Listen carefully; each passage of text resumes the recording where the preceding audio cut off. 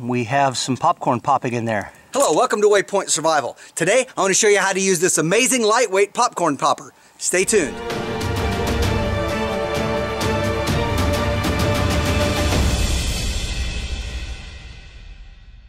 To do this project, you're going to need a few items. First of all, you need an old flour sifter.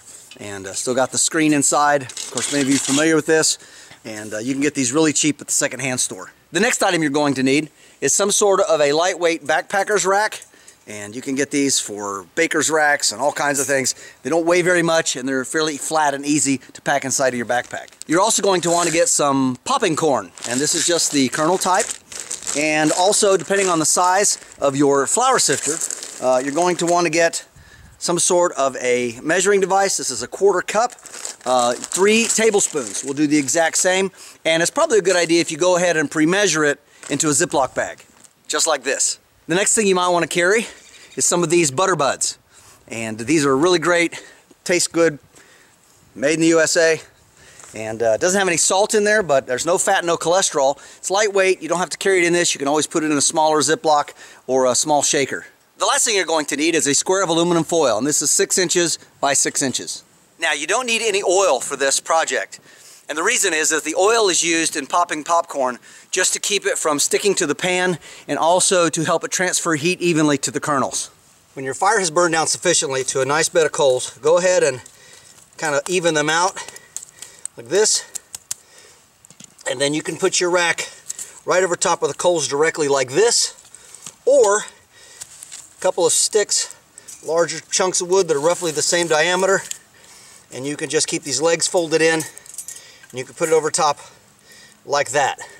Now this is important because you want it to be roughly about 4 to 6 inches up above the top of your popcorn popper.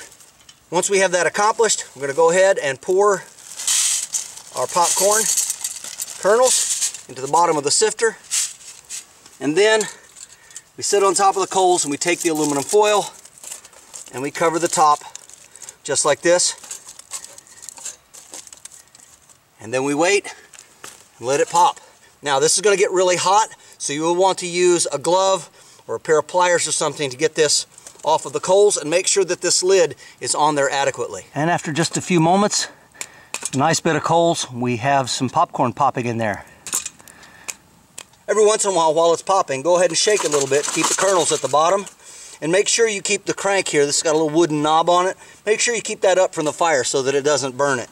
And then when you get it off the fire, take just a little bit of time here, open it up, and there we have our delicious popcorn. Alright, so we've got our popcorn done. Just take our butter buds and sprinkle a little bit on there.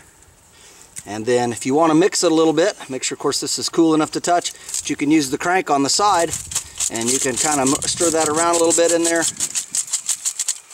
Shake it up a little bit. Of course, you can put a little more popcorn in it if you wish, but you don't want to over pop the top. So about 3 tablespoons or a 1/4 cup is a really good measure. So before I try this, I just also want to tell you that if you're wondering how to carry this, your Stanley 2-cup cook set will nest down inside of this. So it doesn't take up a whole lot of space, and this weighs just mere ounces.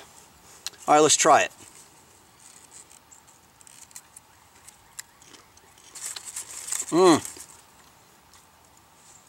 This is great.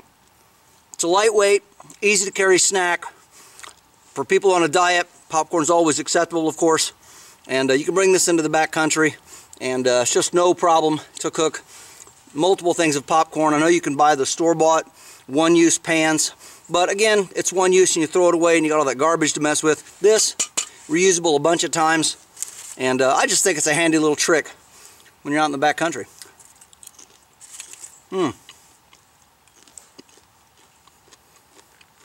This is James Bender for Waypoint Survival. If you like this video, please give it a thumbs up. Also make sure and check out the links in the description box below. And while you're down there, you'll also find our waypointsurvival.com link. And this is where you can sign up to take great survival and bushcraft training classes here at our facility in Southern Ohio. And if you haven't done so already, please subscribe to the channel. We'd really appreciate it. And when you do subscribe, make sure to press that bell button so that you can stay notified of all of our upcoming videos. And we'll talk to you next time.